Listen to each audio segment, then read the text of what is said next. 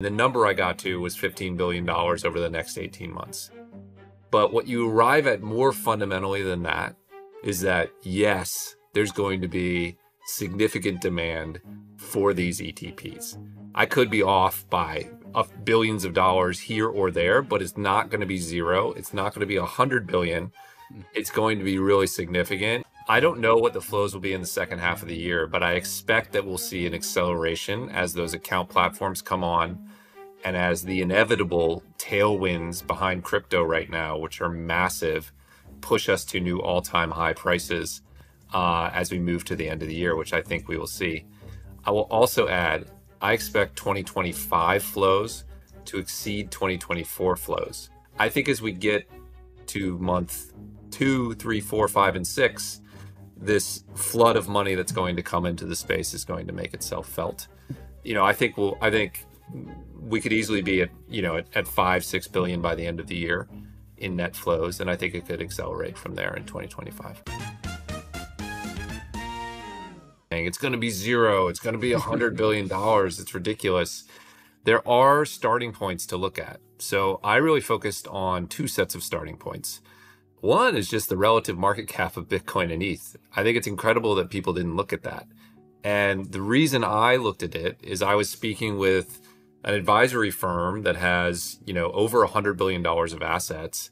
And the first thing they mentioned to me was that they were uncomfortable with just Bitcoin and they really wanted to diversify. They would be more comfortable with their advisors allocating if they could build a diversified basket. And it just hit me like a ton of bricks that the starting point for many investors is going to be the market cap weight, which is about a 3-to-1 ratio right now.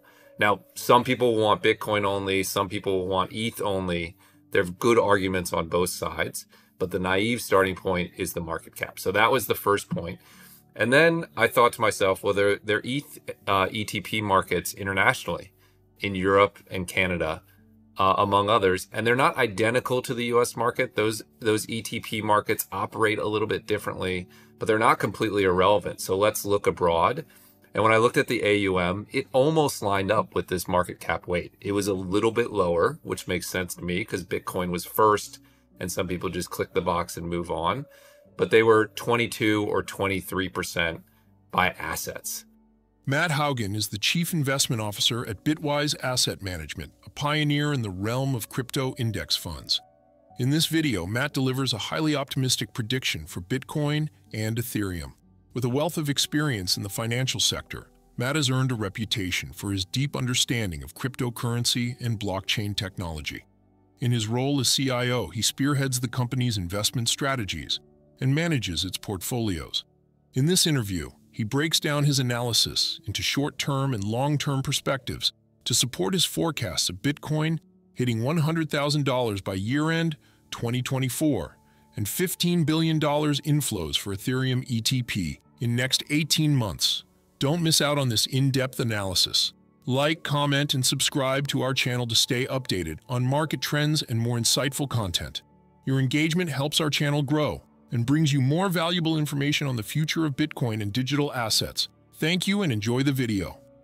And from there, it's some pretty simple math. And you arrive, from my perspective, the number I got to was $15 billion over the next 18 months. But what you arrive at more fundamentally than that is that, yes, there's going to be significant demand for these ETPs. I could be off by billions of dollars here or there, but it's not going to be zero. It's not going to be 100 billion.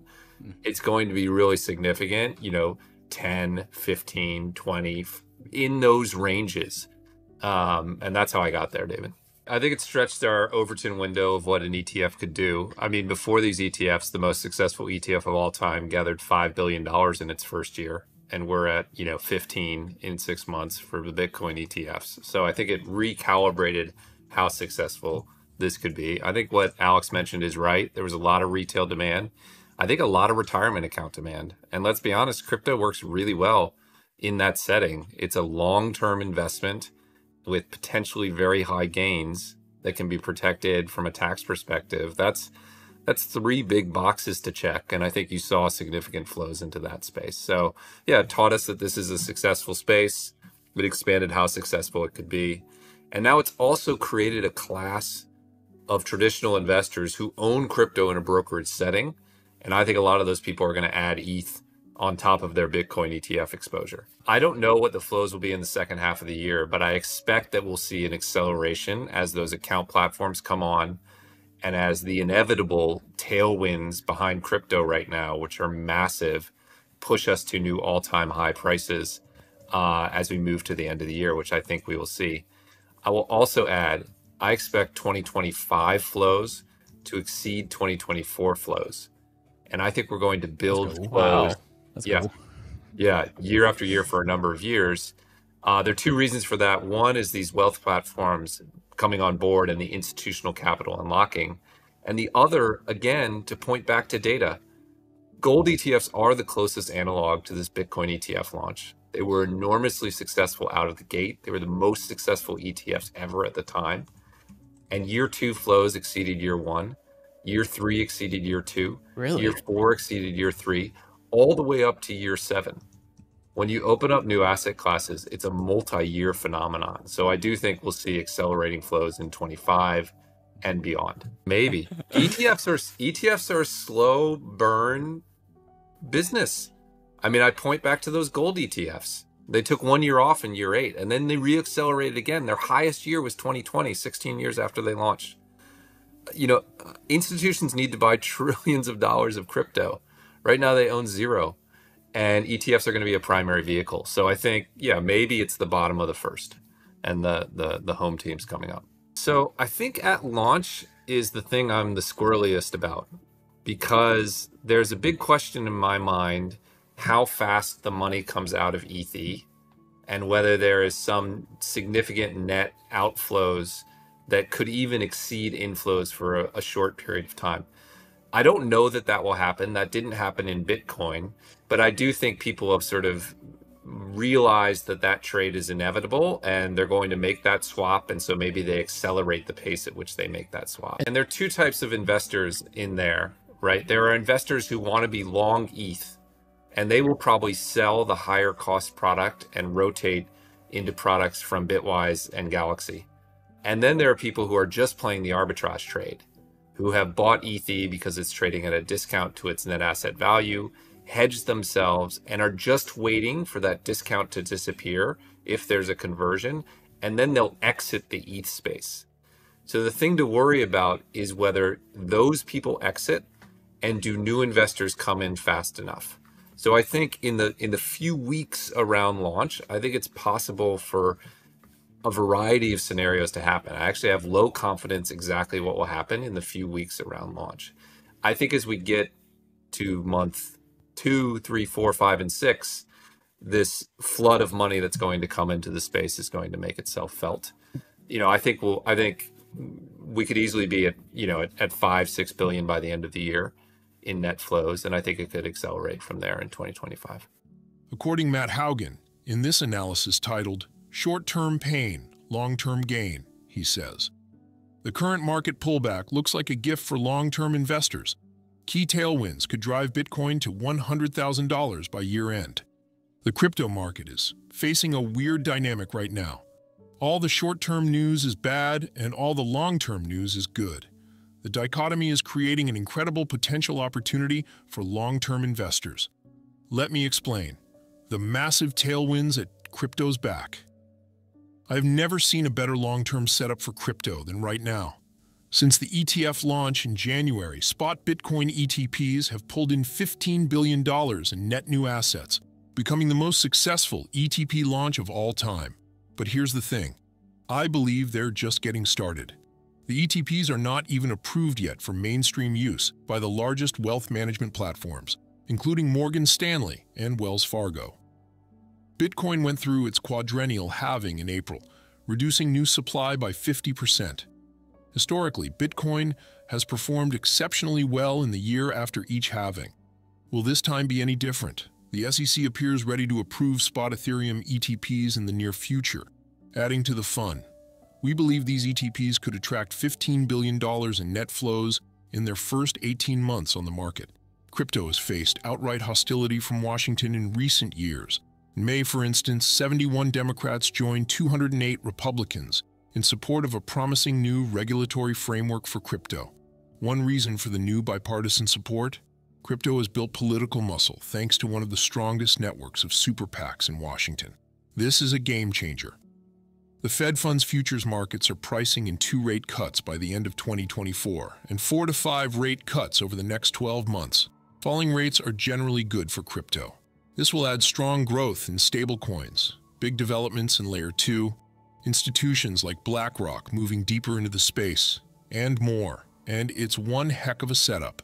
The right mix of developments in the second half of the year could easily drive Bitcoin to $100,000 and push Ethereum to new all-time highs. The short-term headwinds. Mt. Gox distributions.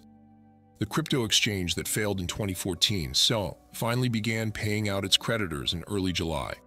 This is a big deal, $8 billion in Bitcoin to creditors over the next few months. Billions could be sold immediately. The US government holds over $12 billion in Bitcoin. It seized in 2013 from Silk Road, the infamous online black market. On July 1st, the U.S. Marshals Service announced that it had selected Coinbase Prime to sell these assets, signaling they could hit the market soon. The German government, which holds roughly $2 billion in Bitcoin from various seizures in the past, sold $900 million of its position, according to reports. The remainder could hit the market soon, but remember, these are all one-off sales. They will come to an end.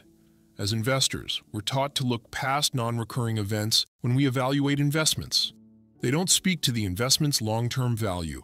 In other words, this too shall pass. Mt. Gox will distribute its Bitcoin, and that's it. The US government will sell its Silk Road assets, and then they're done. Meanwhile, the positives are ongoing.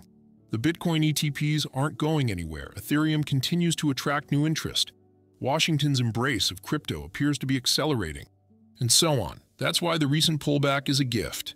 This is Matt's review of the crypto space, and potentially sees all these events as a gift investors can gain from in the next couple of months. Let's get back to more clips from the interview. The long-term story is $15 billion is going to come into these ETFs and push us to new all-time highs. And I think that will happen rapidly.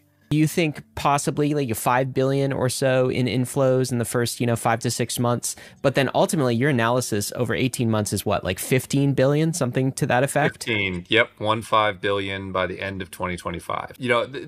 My prediction is based on a generally positive market. It's not an extreme runaway bull market, which I do think is possible given the tailwinds, and it's not a earlier than expected crypto winter. If it's another crypto winter in 2025, then my estimate will go way down. Okay. Right. People are people. So this assumes what I predict, which is a good market for the next 18 months, which is my base case for what we'll see. Let's say we get 15 billion in inflows over the next 18 months. What does that do for the price of Ether, the asset? Can we take some lessons from Bitcoin, and how would you adjust that for this lower market cap asset? I'll throw that to Matt first. Yeah, I think there are lessons you could take from Bitcoin. GSR put out a report on this recently. They talked about how the Bitcoin ETF effectively 2.5x'd Bitcoin's price on its first 15-ish billion of inflows. They considered it from when it was clear to the Bloomberg team that we were going to get a Bitcoin ETF, which was October, until today, right? And Bitcoin was around $27,000 when that happened. So they're counting all of that price appreciation, which I think is a reasonable estimate. Here we have a much shorter window because everyone was bearish on these ETFs until a few weeks ago. And so we're just sort of building that estimate in. Will we see the same impact? We're doing an analysis right now. So you're capturing us mid-analysis on the price sensitivity of ETH to these inflows. I think there's an argument to be made that it could be stronger. That argument is based on the fact that there's effectively no net new supply in ETH, and there is net new supply in Bitcoin right now. I always like to think of the market as two types of people who have to sell and people who can sell. In Bitcoin, the people who have to sell are the Bitcoin miners, and they've swallowed some of the demand that the Bitcoin ETFs have had. In this video, we feature Matt Hougan, CIO of Bitwise, delivering a stellar presentation on Bitcoin and Ethereum ETP. Despite recent challenges in the crypto market, Matt supports his analysis with a bold prediction, forecasting a super bullish trend for both Bitcoin and Ethereum. What are your thoughts on Matt's optimistic prediction for 2024 through 2025? We hope you found value in this insightful presentation. Please share your comments and observations in the section below, subscribe to our channel, and give this video a thumbs up. Thanks for watching.